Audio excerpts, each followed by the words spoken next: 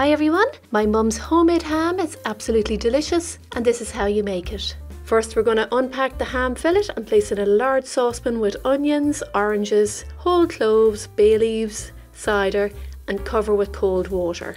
Pop on the stove, bring to the boil, turn down the heat and simmer for 1 hour. When cooked, I like to let it sit in the water for half an hour. To make the lovely ham glaze, mix mustard powder and honey together. When the ham is cool, remove a little of the rough fat. Score the fat in diamond shapes and cover in the ham glaze and add the cloves. Sprinkle with Demerara sugar. Add a little of the ham water so the ham doesn't dry out. Bake for 30 minutes. Rest for 10 minutes before cutting. Just look at that. And it smells just like my mum's. Happy baking everyone! Enjoy!